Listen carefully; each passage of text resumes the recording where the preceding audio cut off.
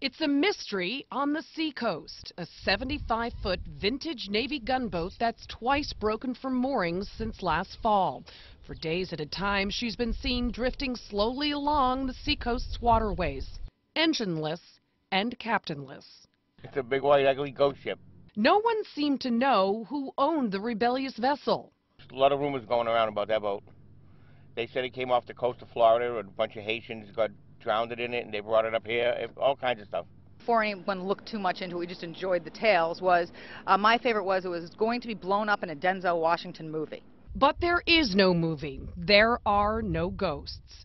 Guest list owners who wintered in Brazil had plans to install motors in the boat over the winter, but hit a streak of bad luck. They were then going to hire us to put the motors in, and that never happened. So since then, it was sitting out by the bridge. Port Authority wanted it moved inside for the winter, so that if it did break the mooring, it didn't get near the bridge or anything. So it was moved inside, and then it broke all the chains. And high tides moved the vessel into the marshlands in Hampton, creeping slowly but surely toward waterfront homes.